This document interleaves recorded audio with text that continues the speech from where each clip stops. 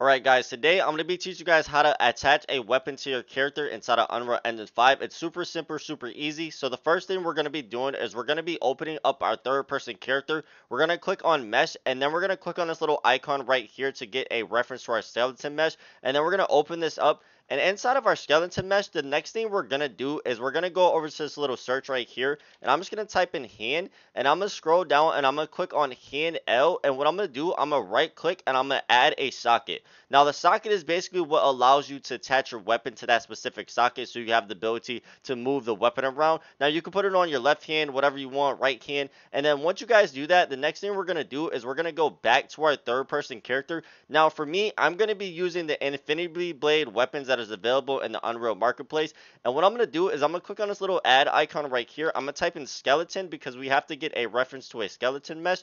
And then once I do that, the next thing I'm going to do, I want to make sure that the skeleton mesh is attached directly to our character mesh. And inside of the skeleton mesh, I'm going to click on the skeleton mesh asset, and I'm just going to type in sword. And I'm just going to select a random sword.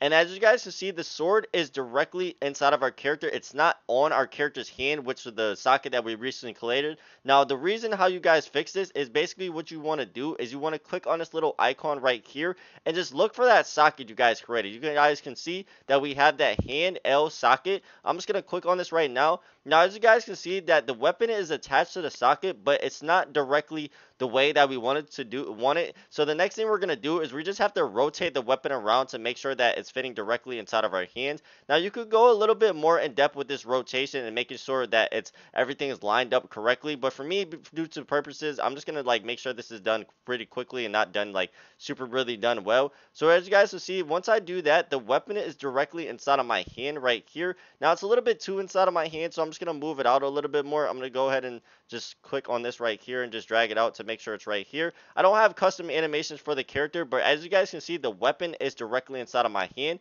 Now, if I compile this and just go ahead and run the engine and hit play, you guys will see that the weapon is now directly inside of my character's hand and it's attached to my character. Like I said, I didn't make sure that this was polished or anything. I'm not using custom animations, but that is basically how you attach a weapon inside of your character inside of Unreal Engine 5. If you guys found this tutorial to be very useful, make sure you guys like the video as well as subscribe to the page with all your notifications turned on so you don't miss an upload, and I'm going to see you guys on the next one.